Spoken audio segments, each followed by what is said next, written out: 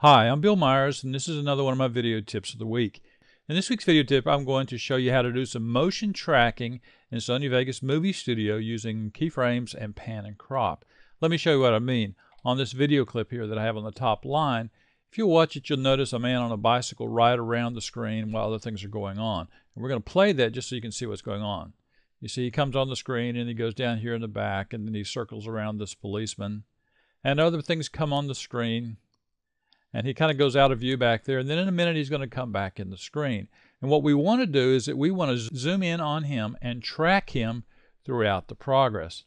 Let me show you what I mean by that. Play it again, but this time you're going to see the results of my track motion. So there he is. He's in full view. He's zoomed in. He moves down around the policeman. The camera zooms in on him.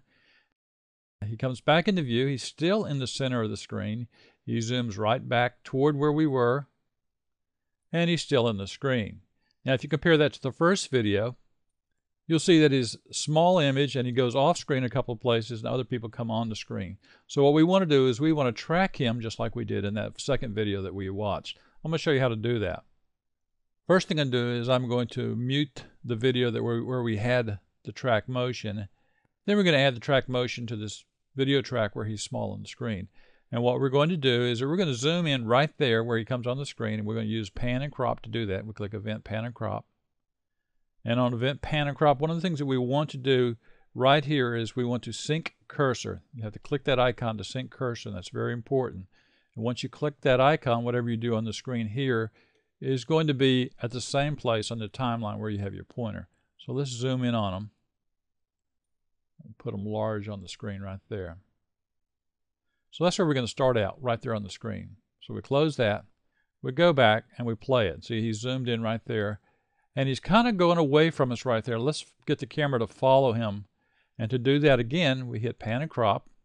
And notice the cursor is now over here, and that's because we synced the cursor. So we'll move our window over, and we'll zoom in to where he is. Then we'll close pan and crop. And again, we'll start from the beginning. Notice that the camera is now following him as he goes off screen. There he goes right there.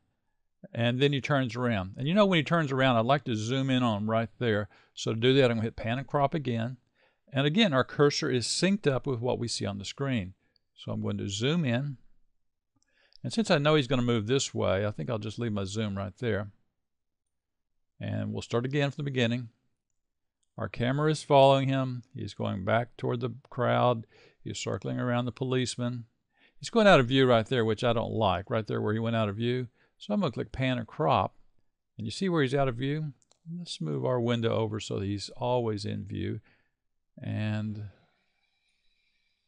now that we've zoomed him, let's go back from the beginning and see if we're following him the way we want.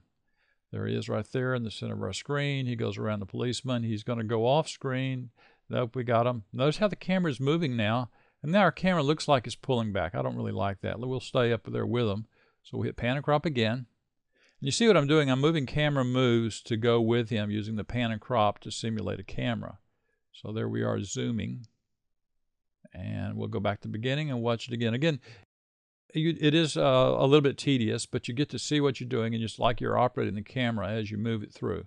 There he is going off screen. Our camera is going to zoom in on him right here as he comes toward the camera. Look, we're pulling back because he's heading toward the camera. And there he goes off screen. So we've done pretty good. Now, there's only one part in there that I didn't like. I'll show you what part that was, and we can fix that. Right here, he tends to go off screen, going off to the left, and I don't like that. I think I'll just have the camera following him off to the left and maybe zoom in just a bit on him, just so that he's still in the center of the screen. So let's play that again, see what it looks like. Going down, going to go down around the policeman. Notice the camera is following him, and he doesn't go off screen. And he comes around, he comes back toward us. The camera is staying on him. He's looking behind him, and then he's going to ride off screen. So with all that motion on the screen, we were able to track him, and the way we were tracking him is to use the pan and crop feature and keyframes. And I'll show you what all the keyframes look like. We started here at this keyframe, and then we moved to this keyframe, and this keyframe, and this keyframe. And you know, if we had to do all these manually, it would have been a pain.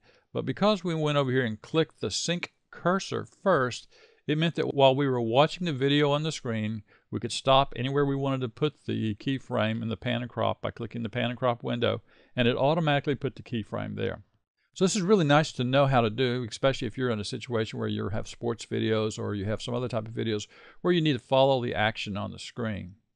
Anyway, I thought you might be interested in seeing how this is done. I'm Bill Myers. This has been another one of my video tips of the week. You can find a lot more like this at my website, www.bmyers.com, and you can find a whole lot more in my 100 Tips and Tricks for Sony Movie Studio, which is now available at Amazon as well as my website.